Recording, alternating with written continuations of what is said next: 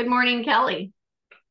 Well, good morning. And I enjoyed being the bookends of Echo Voices again here for another year because that means I get to listen to all of these great presenters. And I'm going to grab the screen here so we can talk about what we're doing this year, because it has been it's a little bit of a change from moving away from look for this year, looking not so much at a therapist or an educator or a parent or an AAC communicator's perspective. And this year we're looking at the systems themselves. So we have listened to your feedback. People were saying, it's great finding out how to use them and how to assess, but I don't know what the devices are. A lot of people don't get to go to some of the national and international conferences, or, our time is constrained, so we can't always go to the webinars that the various companies have. So we're bringing them to you this year. So we're really going to be going through each of the major companies. Chandra has done a fantastic job at putting everybody in the lineup. But what we want to today is to give you an idea of how to take this information in, because it can be very overwhelming to walk through an in-person exhibit hall, let alone a virtual exhibit hall. The great thing about the vendor representatives that they've got lined up for you is that they are not here to just give you the hard sell. Sean just talked to them very specifically about we want them to go through and explain to us their dedicated devices, their electronic and non-electronic devices, as well as any of the apps that they have that run on tablets and iPads. And as I said, we're going to give you a framework to look at this information comparatively, because depending upon your child or the student on your caseload, you might be looking for different components of an AAC system. So you're going to hear us talking a lot about feature matching. Now, we've talked about feature matching in the past, and we'll give you some reminders of it, like a low-tech session that I did and other things that people have talked about. But that's the way that these vendors are going to be approaching sharing their systems with you. So it's a lot of information to take in. We don't want you to explode. We want to really give you this kind of, how do I look at not just what it is or who might use it, but what are the benefits to the different types of systems and how they're organized. One of the things that we did is that we looked at a feature match matrix out of Children's Hospital in Boston. And they are a long-running AAC team. They are well respected in the national and international community. And they have up on their website a feature match checklist. And they also have some videos. I think I've got a slide on all of that coming up. But we wanted to make sure that we were up to date. So we have spent our summer going through this. It's a little bit massive. Chandra has put the link to the blank one in the chat box. I'm going to do a quick quit out of my slide deck and go over to that blank. And maybe if you want to sign into it and just hold on to your hats, this is fine. This is the way it's going to work. It really will. And we're going to walk you through it here today and keep walking you through it. As we hear from the different vendors, Chandra's going to be working with them to get this completed for each of the AAC systems that they talk about, so that by the end of this 2023-24 year, this is the thing I'm really excited for, we will have this huge chart of all of the current systems. The problem that happens with feature matching will then happen to us next year because devices change. So you can go on the internet and you can find people that have done these checklists and fill out the dots and what has what features. But as soon as a company's product line changes, it's out of date. The companies are the holder of the most recent information. They understand that we as educators and speech language pathologists and families are looking at different systems. And it isn't just the system with the most wins, right? It's what matches to what the consumer that you're working with needs. That's what we look at it. How do we set up trials? And we know in the past, we've talked about doing trials and doing assessment. We had a whole year of ECHO sessions on assessment strategies. And we're going to be reminding you of those things to go back and look at if you're somebody that's joining us new, that this is something like other duties as assigned. Hi, you are an AAC assessor. The resources are here to help you with it. So this big chart is organized. We've kind of done color groupings like the original Boston Children's chart did, but we did a little bit of reorganization based upon things that Chandra's been listening to over the year of people asking questions. So one of the first sections, and I'm going to go through each of these individually, and then I'll start giving you some examples. So we'll do the overall view, is looking at the purpose of use. And if there are some of these terms that you don't understand, give us a chance. We're going to explain a lot of this here this morning. Platform drives a lot, make some big decisions about systems based upon what platform they're on. So what you'll see that the manufacturers that will be presenting throughout this year will do is that they will, and I will fix this back, they will put in, say, for example, the next manufacturer that is the PRC Satillo. And one of the things that they're talking about is touch chat. And then what they'll start to do is fill in which of these features that particular product has. All right, so you'll see, and you can keep track of that as well, because we're going to talk about what do you do with all of this information when it comes down to thinking about your child and your caseload. So we will definitely have people look at platform. One of the next most important things is the layout and the structure of language. We're talking AAC here. So how is all this vocabulary organized? It isn't just take a picture and make it talk, take a picture, make it talk. How does anybody find anything, right? And there are a variety of structures. We're going to look at voice output systems, what type of output they have. Some don't have output. We have a lot of no-tech and low-tech systems that become a part of somebody's AAC range of products that they use that may or may not have voice. And then, of course, when there's a voice output, there is a growing number of settings. I said, this is the overview. How are those words represented? What type of symbols? Many of us are maybe just used to one or two different kinds of symbol sets, but there are other symbol sets, including text. The alphabet and text is considered a symbol set. So do systems have access to that, or they just use one, right? It's important to know. What does the display look like? Is it just the symbols? Is there a message window? All those here are very hard for me not to just continue to dig in deeper. So we're going to have manufacturers show their different displays and the adjustments that can be made to displays. Right? Lots of customizations that can be done. So many of these features have to do with display and symbols.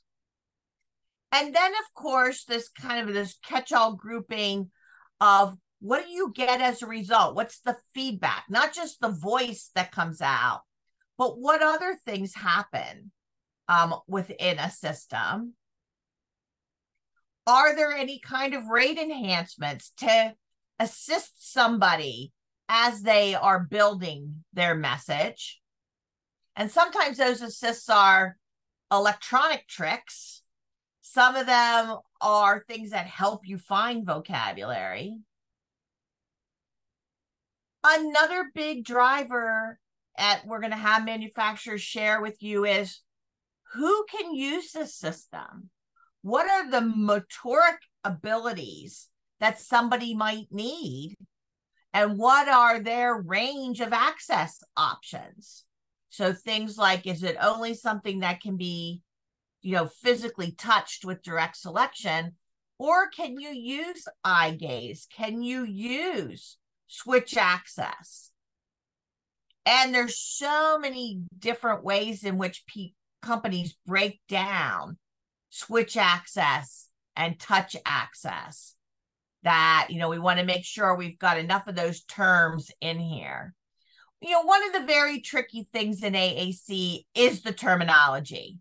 And that's one of the reasons that we're going at this year in this particular way, is that depending upon the system, maybe that you were first introduced to, or the system that you use the most, the system that, you're the most comfortable and familiar with, you probably know the terminology that particular vendor floats around a feature. Vendors have marketing people, and marketing people like to have terms. And it's not a derogatory thing, right? Marketing people like to have terms that when you hear this term, that what product that you're talking about. So, for example, in the world of assistive technology, there is a rate enhancement feature called word prediction. Now, and I'm just going to back up to where those things are, right? So we have something called word prediction. Word prediction exists in our writing tools. Word prediction exists in our talking tools, but it looks different. And some companies don't call it word prediction. Some of us maybe we first learned word prediction through a product such as Read and Write, or maybe we learned it through Co-Writer. And some people don't even know the term word prediction. They know the product. It's kind of like the Kleenex tissue issue, right? Like, do I want a Kleenex? But maybe it really wasn't from that company. So that's what we're going to see as we go and listen to the vendors, as what are their terms for Kleenex? Like, what are the terms they use for word prediction? What are the terms that they use to explain their message window? Or what are the terms that they use to explain the organization of the vocabulary within their system? So motor terms are the same. So, if I've got a student like I do, I have a student that needs switch access. I can't just ask, is it switch accessible? Because there are a lot of products that you can just plug a single switch into. But my particular student needs two switches. One of her switches moves the light to each item. This is called step scanning, right? So she moves it to each item, and then she uses her second switch to select it. Not all the products have that. So that's why we really tried to take our time this summer and break this down. And we will find that there will probably be things that we have missed, Chandra? There are probably some things that we've missed. And if that's the case, tell us. Tell us. If there's something you want me to ask these vendors, please tell me. Please. There you go. So as we go through these categories and more in depth now, think about that. Think about something that you were looking for and maybe a term, and we can always add, right? There's this big miscellaneous catch-all at the bottom here that is for a lot of those bells and whistles that some companies add based upon their technology. And then, of course, we're thinking about what are some of those built-in supports in addition to the external things that we add to systems like mounting, wheelchair mounting systems. That's the big look at this link that you now have access to. Make a copy of it so that you've got it in your own Google Drive. As I said, Chandra's got an original that she will keep. And then she will have one that gets built with every session that we have this year. It will get added to. So I guess we're curious as to, before I go into more detail, what your initial reaction is to all of this. Yeah, feel free to unmute Sarah's and let got us two know. thumbs up. You can unmute or you can put something in the chat. Like, what do you think about this?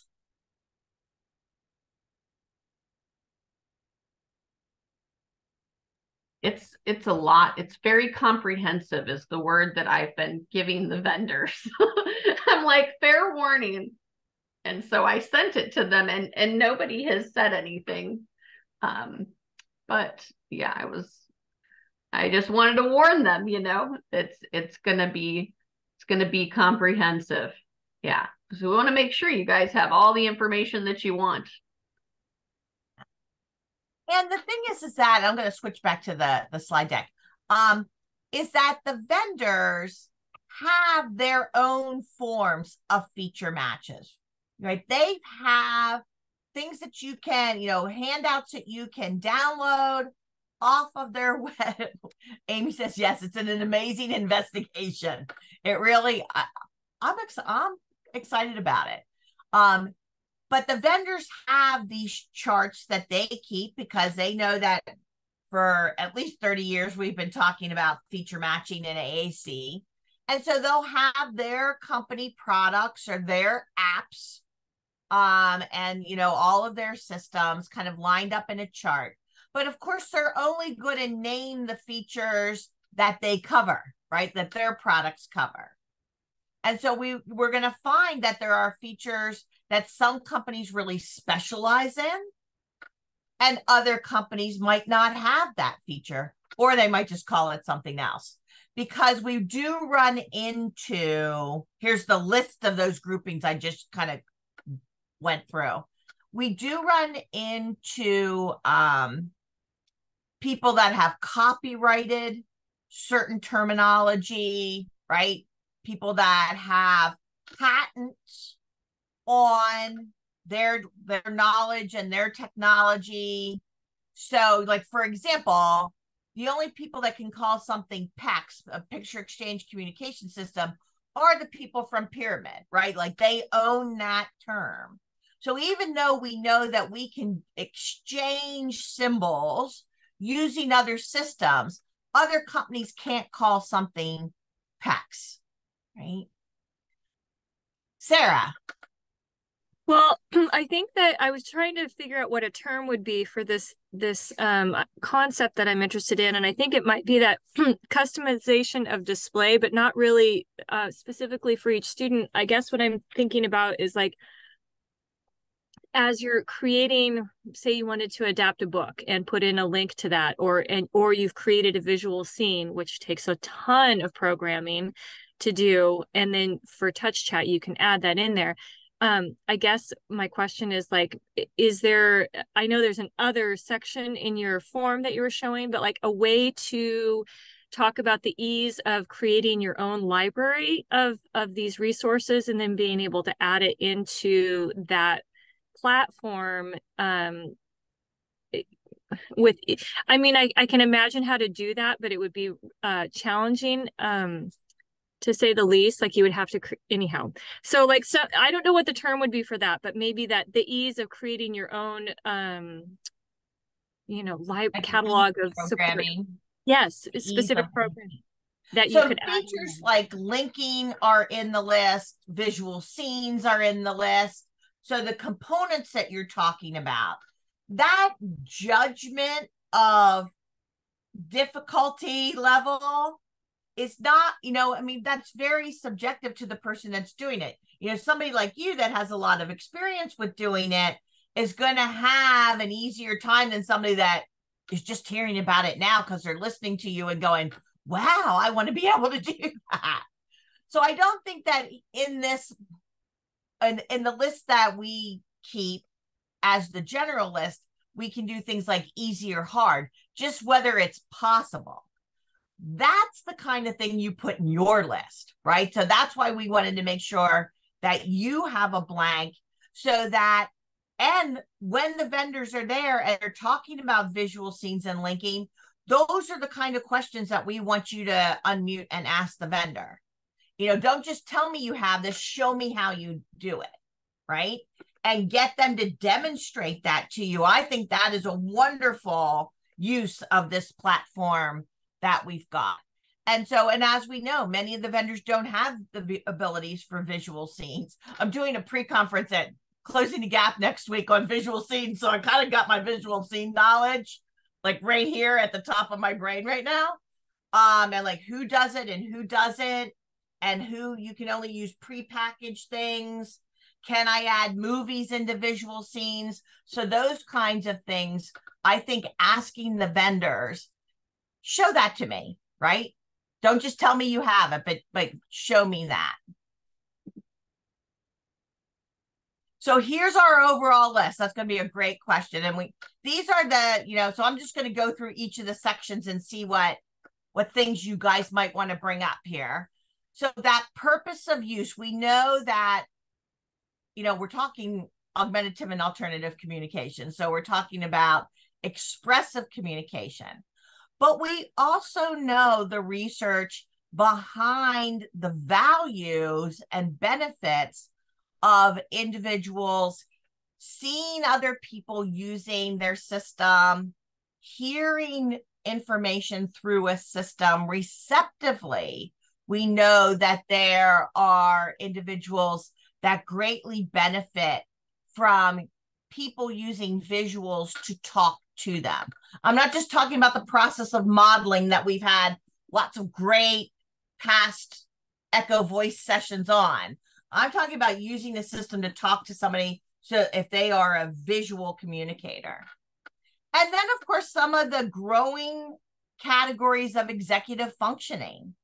Are you using visuals from the system or a section of the system for scheduling and other types of activities that help with,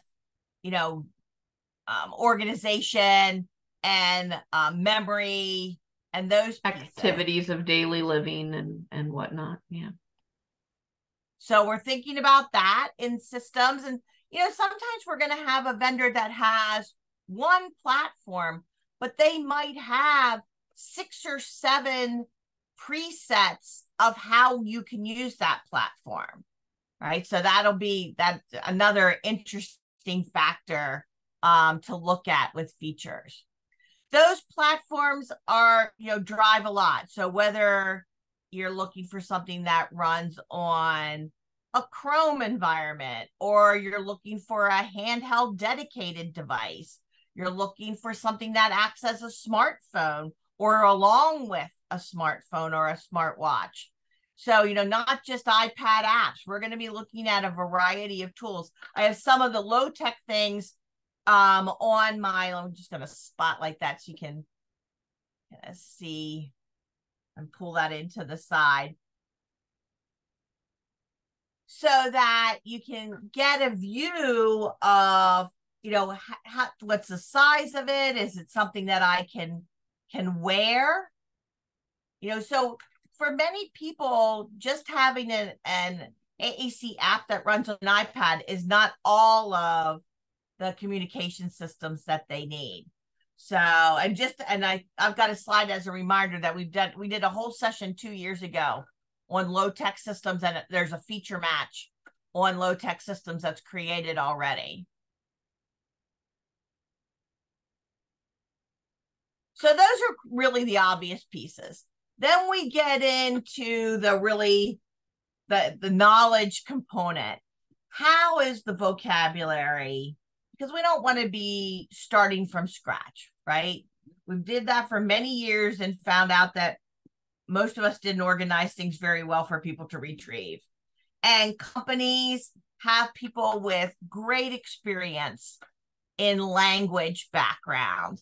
And so we see that vocabulary is organized in different ways. So we have systems that are organized by activities, we have alphabet, we have things that are organized by categories. Gestalt language processing is a big hot item now, but looking at, can things be put in phrases that somebody might pull up, and full messages, not just in individual words that are put together. You know, are we looking at a linguistic arrangement or a semantic arrangement? So what's the order of language? We know that some of the popular systems are organized based upon motor planning. And there was a great explosion last year in available layouts that were based upon motor planning. There isn't just one company that owns motor planning. There might be somebody that has that term copyrighted, but so for those kinds of things, that's what we're going to be looking at. Are there pragmatic organizations of vocabulary? This is another one that used to just be one product line that was pragmatically organized. Now there are several. And so taking a look at those. Sarah had mentioned visual scenes. You know, visual scenes for the last 10 years now have been a growing component that sometimes is its own system, but it also might just be one part of an existing system or an add-on. And then, of course, we've tried to add in the other category to be planful of what's coming. The voice settings are really important to many AAC communicators, whether it's a synthetic voice, a digitized voice, the ability for multiple languages. And, you know, many of these companies, especially the big name companies, sell their products in places other than the United States, right? And so there are many languages that some of these products come in. Now, for some of the dedicated products, a language can only happen in an individual system. You can't always move between different languages within the same system. But if that is of value to yourself and your clientele, ask those questions. You know, how many languages can we have in the same system? And how does that impact things like the layout? Because as we know, the words that put together speech in languages don't always go in the same order, right? It's not always personal pronoun, verb, you know, action word, object. Some of those things get changed around based upon the language that's spoken and how that language is organized. And companies have put a lot of time and effort into those for those languages, those multiple languages that might be foreign languages to English speakers, not for the person that speaks them. And then, of course, how does that speech come out? Can you pause it? There are some systems that if I'm trying to put together a message, but I need some help, I can pause and go to another screen, not lose my message that I was creating, and I could ask for assistance really quickly or greet somebody that just came into the room. And then I can go back and keep creating my longer message. When does that speak? You know, it does speak. If I'm spelling, do I have to hear every letter? Do I hear it after the word? Does it automatically speak in some of these text-based systems when I do punctuation?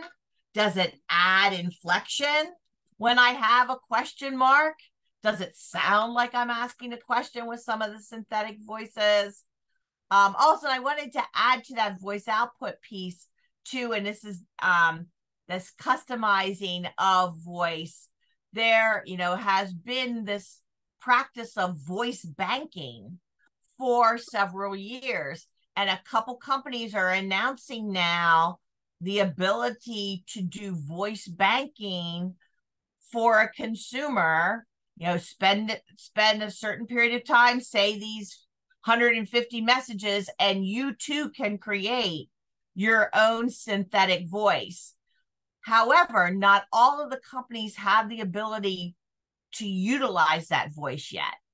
So there will be something that will be, of great interest, especially for those of you that work with aging populations or populations of individuals that, due to syndrome or disability, are losing their voice.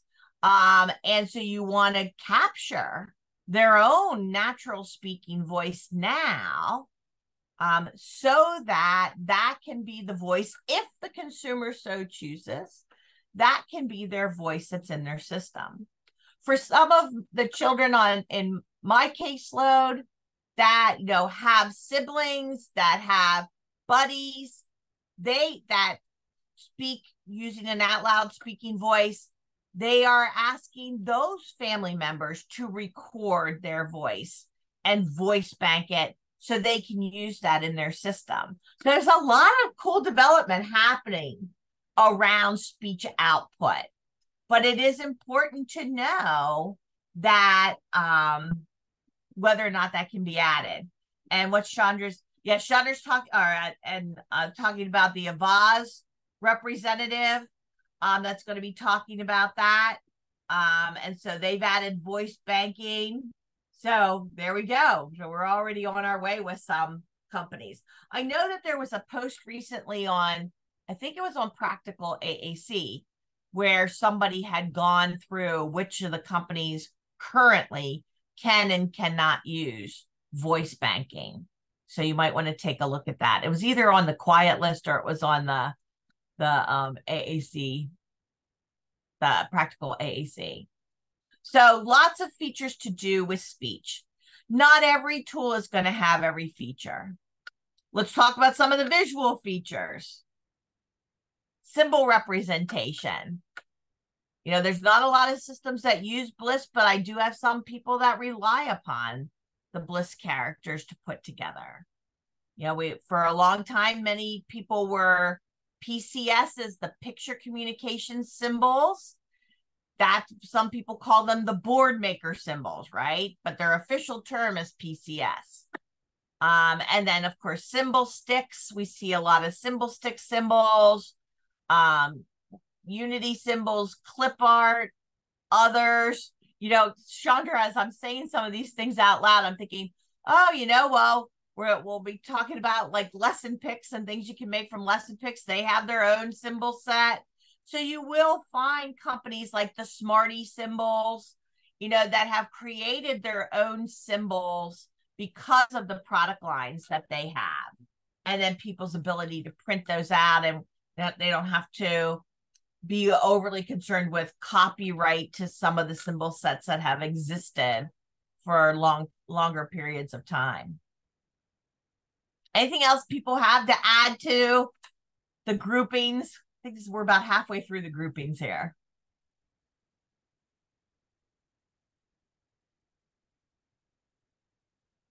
It's a lot, right? I think we did a good job, Kelly. And I think one of the important things is that if you have a client that they are a symbol sticks user, that becomes something that becomes, whether a product gets looked at or not looked at, right? The idea of all these features is for you to narrow down the, 500 and some AAC products that exist. There's more than that, I think. Last time I looked in apps, there were over 300 apps that run on an iPad. So how do you narrow that down? It isn't just the 5 most popular ones, because there are reasons for those others to exist. Now, the unfortunate side of 300 and plus apps is some of those were created by people going to college to learn how to program, and they maybe had somebody in their lives that was had difficulty with their speech, and so they decided to sit down and create an app for that person because maybe they didn't even know that this whole world of AAC existed. And as sad as that is, we know that that happens over and over and over again. The problem with some of those apps that have been created by, the semester college student is that they often go away when platforms upgrade. So, and they don't always have built-in support. They don't always have a question and answer team. But some of those things that have been developed that way are the hot products that we use now, right? That somebody had a good idea and then they stuck with it. And then they took feedback from consumers and their families and from therapists and from people that were interacting with AAC communicators. And that's how we've had such an explosion in people saying, well, I needed to do this. And then depending upon who's doing the programming, that gets done tomorrow, that night when they stay up till 2 a.m. or next year because they have a whole development team process that they gather features that people ask. Same thing happens with symbols. When you are using a symbol set and you don't have an image that represents the term that you're trying to add into somebody's system, companies keep track of that, and they have programmers and they have artists that draw the new symbols, and usually they do those in batches, right? So it's a whole, that's a question to ask. We were talking about displays earlier. This is another world of features that is growing. So first, on the left-hand side, the first grouping we looked at with displays and took away from the Boston Children's Hospital form was, what kind of display was it? Is it a group of choice boards? Is it a dynamic display where I might press one button and then something else comes up on the screen, another button, and something else comes up on the screen? Is it designed like a grid? Is it, if you think of some of the views, is it a horizontal view only? Can it be a portrait view, right? So can I switch views? Does it have a keyboard? Are there lists that you can add to? So some of the electronic systems have the ability to go to pop-ups that give you related words. So if I hit the word walk, it might give me a bunch of related words to walk. So jogging, strolling, going out and about, whatever it might be, right? So how does it use pop-ups at all? Is it printable? Not all the electronic systems can you print right from that system.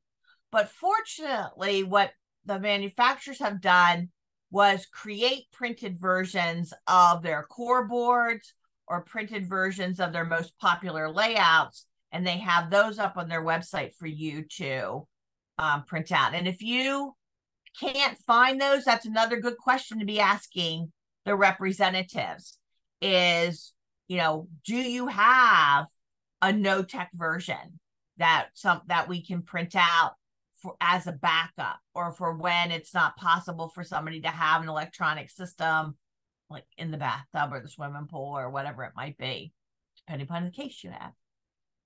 So we look at all the different kinds of things that happen with the displays and the speaking of that display. Is there text to speech from the display? And then looking at the customization of those displays. Can you do things that a button might launch an app, or a button might launch a video, right? So these are those kind of other features that have been added into some tools over time. Can you change the button shape, or is it a square? Is it a circle?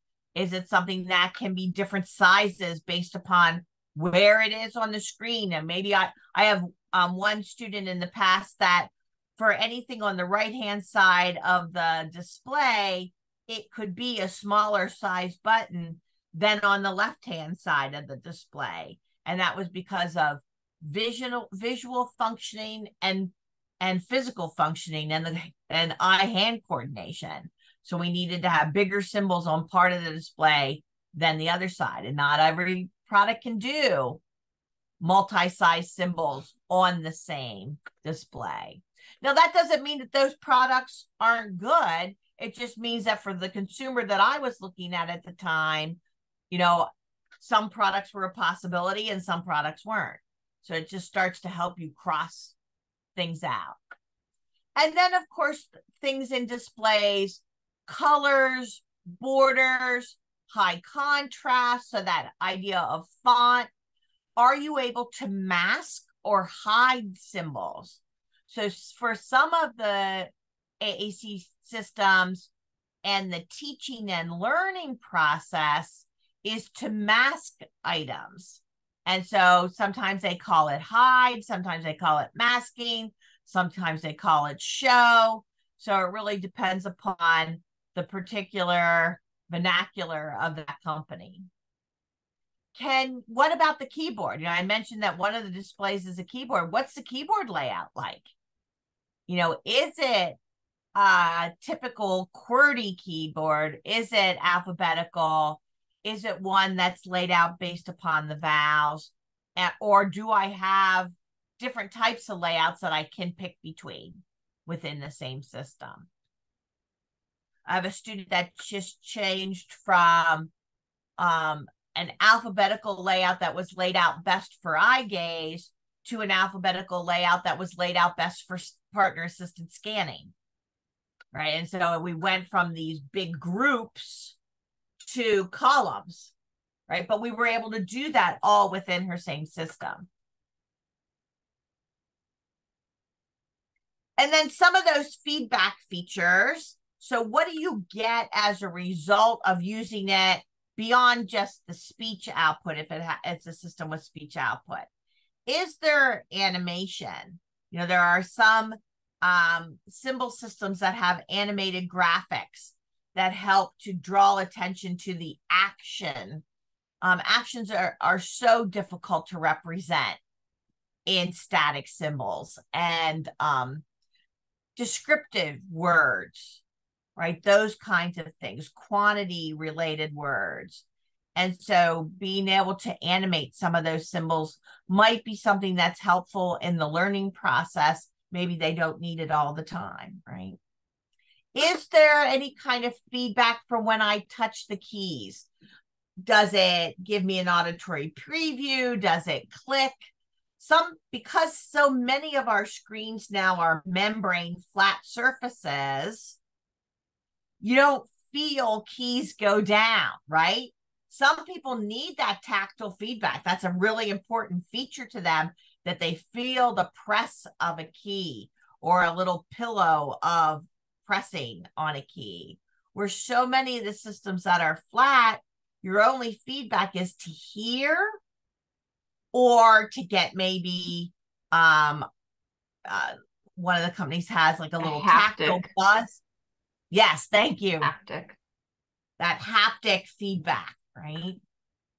Does the symbol enlarge, right? Some systems, as it's scanning through or as you first select it, the symbol enlarges so that you can see it, and then you touch it a second time before it is selected to speak. So what about the auditory scanning pieces? Rate enhancers. This is one where a lot of the terminology is company specific. So abbreviation expansion, I can, rather than always typing my name out, I could just put KF and it would expand to Kelly Fonner. Or like, I have a student that has CU and then it's see you later, right? For whatever reason, it's not SUL, it's CU, and then it expands to see you later, right? And PO is peace out. So she's really into the abbreviations or logical letter coding, so that I've got the letters of that And we are get more familiar with that with some of the abbreviations that we use in texting, right? And some of those kinds of terms, and companies take use of that. In fact, those things existed in products. I've been doing this for a while. Logical letter coding has been in products since the late 70s. And when people started doing, LOL and, really simple ones that in texting, they thought that was something that was brand new. I'm like, yeah, no, we've been doing that since 1978 in the AAC world. So everything old is new again in one way or another. Some other cool features that you'll see that companies are really trying to help people with their timing when we look at these rate enhancers, because it can be wait time that makes and breaks conversations, right? If I'm chatting, the conversation goes so quickly, the topics shift, my communication partners shift really quickly. So that ability to store things, not just as individual words or spelling, but to store phrases, things that are interrupters, things that are attention getters.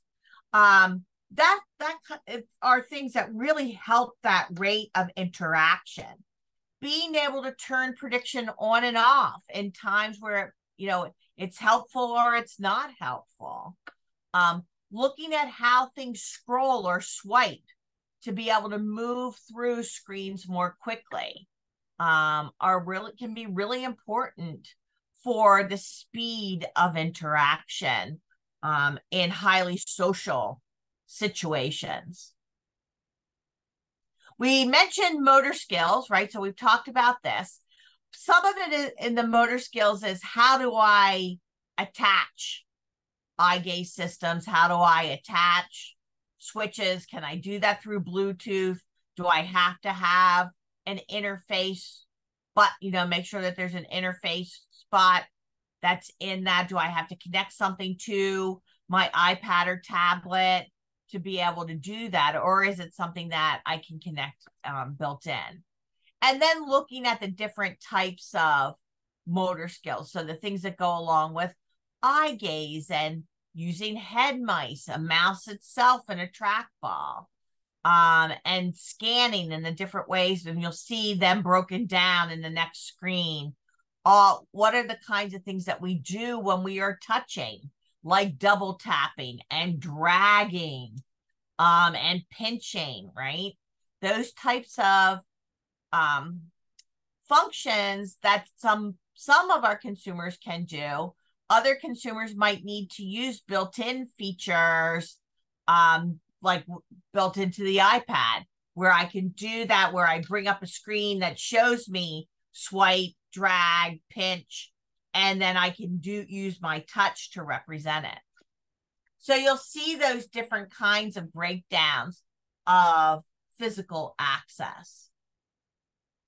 And then, of course, the support. What kind of support are you getting from this company? You've invested a lot of time, you've invested a lot of resources, funds, and so how are they assisting you in using it? Beyond, a representative, does that person come on site? Are there phone calls? Do they have an 800 number? Some of these companies are so small, they do not have, especially with things that exist just as apps, they might just exist there to help you with the download. They really aren't educated in being able to teach you how to use it or teach it to a consumer, right? So that's a big difference in many of these vendors as to what kind of support. Do they have loaners, right? So if you have to send a dedicated device in for repair, do they have a loaner program that you can borrow? Some of the companies have loaners for your trials, right? Some companies have a light version so that there's like a free version. I can make 5 screens and then, and get an idea of how this works. So those pieces are important to know. They are often the make it break it of making a decision about a particular product. And then this growing number of things to do miscellaneously, a lot to do with the internet and interactions, like being able to send directly to texting, being able to do any kind of web work. I have some individuals that I work with, not as a educator, but as a colleague, that, you know, they earn their living working on the web, and they do that through their device, not through, you know, a whole nother interface. So they're able to take advantage of those rate enhancements and the vocabulary in their device as they do their programming.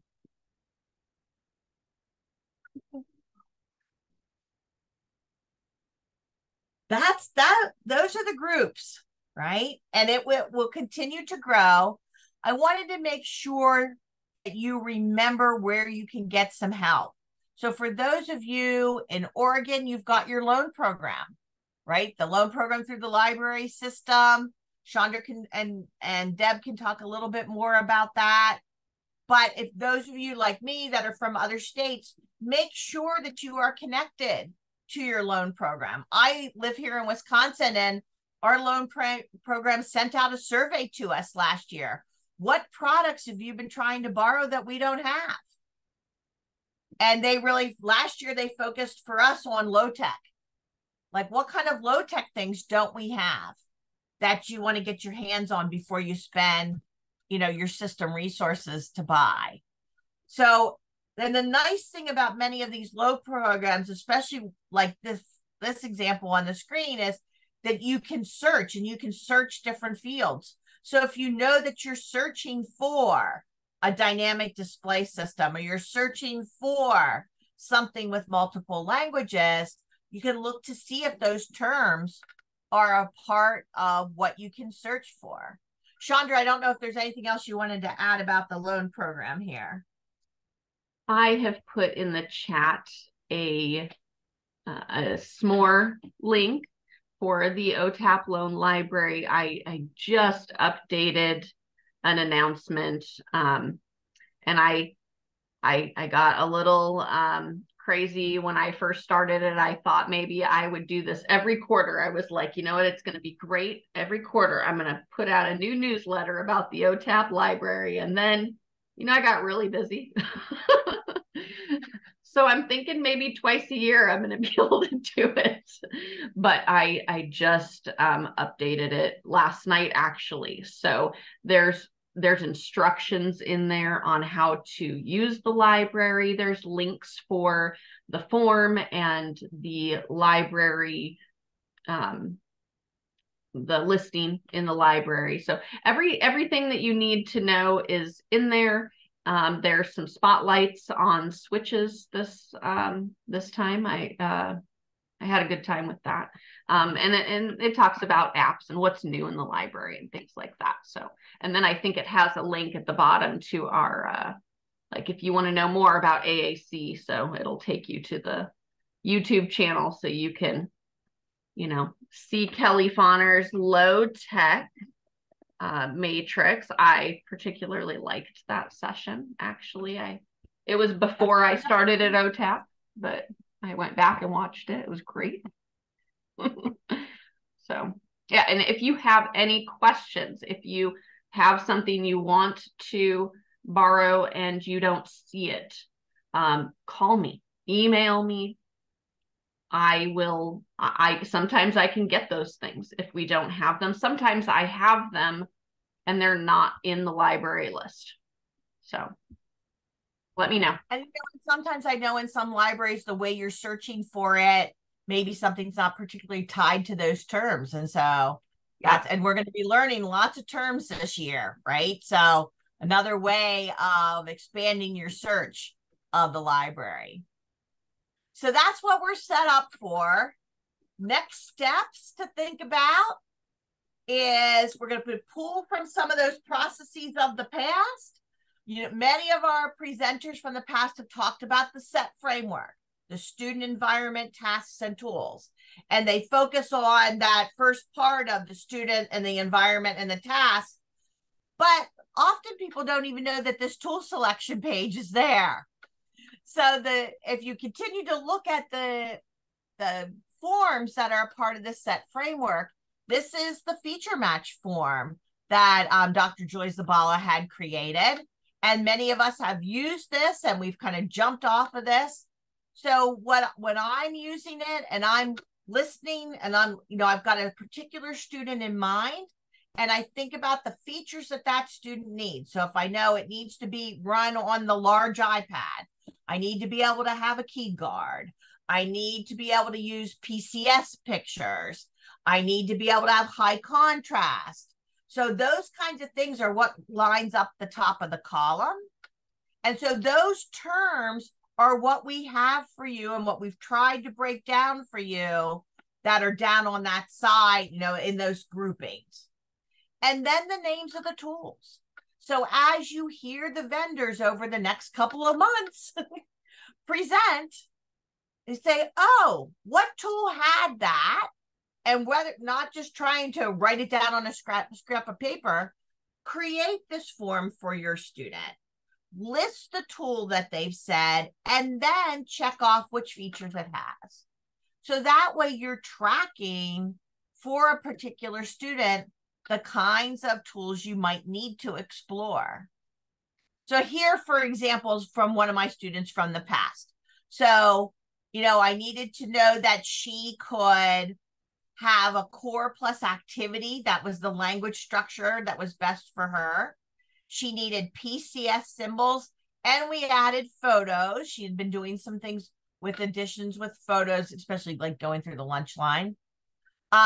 She needed to be able to exchange some items because she still was using that kind of picture exchange approach. We wanted to be able to use recorded output, so that digitized voice, and we needed to be able to put color codes. So this is just some of the items that were a part of her feature list. And then we started looking at apps. She had been using a GoTalk 20, which is a physical dedicated device that had all of these things. But as many people do, they want to advance in their technology to be able to have more vocabulary than what you might be able to have on one of the kind of mid-tech systems. And so they were exploring 3 apps that they were familiar with at the time, and which of these apps had those features. So that's what, think about what you're doing. And then that helped us determine which products we were going to trial with her. So that's one way in which it can be used. Chandra said, she really liked the low tech. Here's your reminder of that link to the low tech feature match list that I really want to thank the vendors because they helped me fill it out. And so you see how we broke this down was portability, because when we're looking at some of the low tech stuff, that's the main reason we're looking at it. Portability, size of buttons, how many levels we had to deal with, what kind of sound, and what kind of programming and power controls.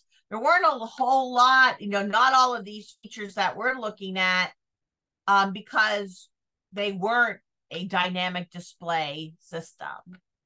But you've got this as another example and a link to the some more that has the Echo presentation where we introduced this.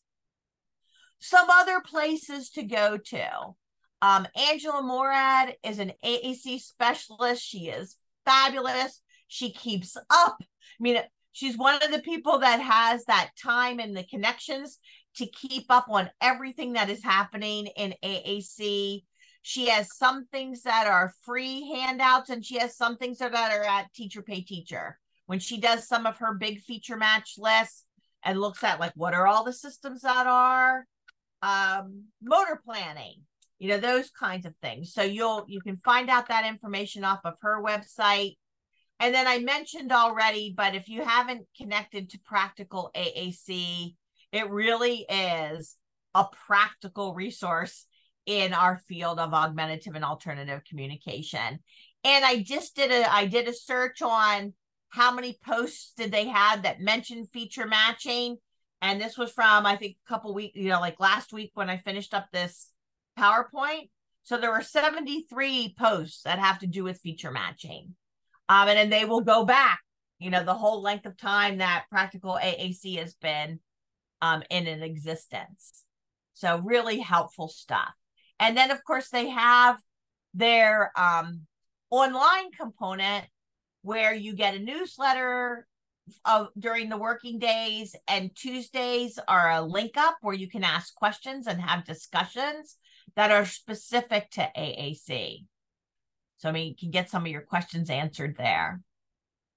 We want to remind you, before we run out of time here in our first session of the 23-24 Echo Voices series, to go back that we're going to be focusing on products, right? We're going to focus on products and features.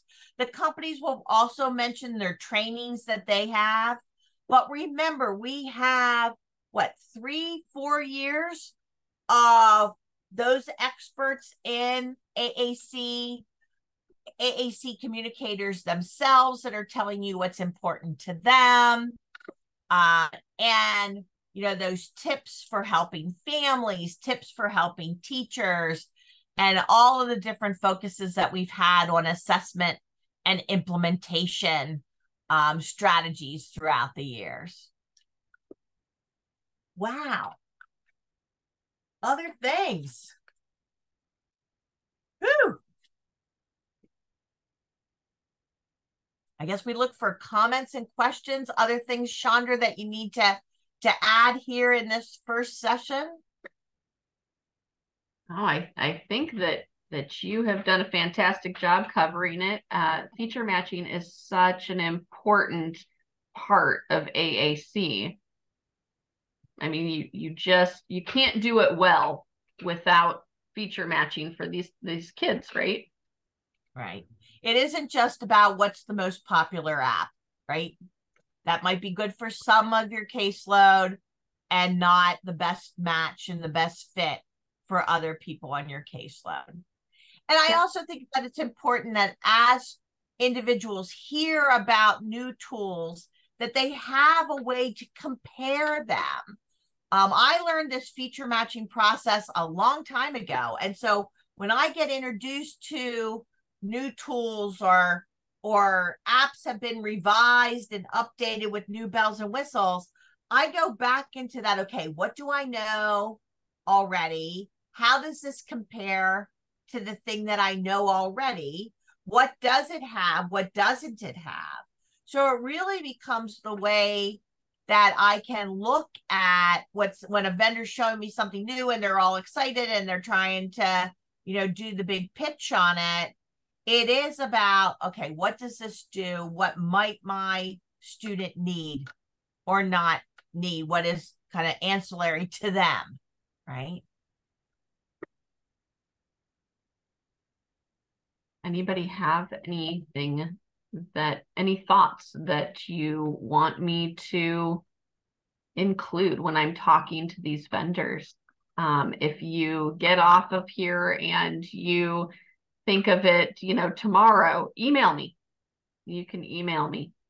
Yeah, we want to know what it is that you want to know.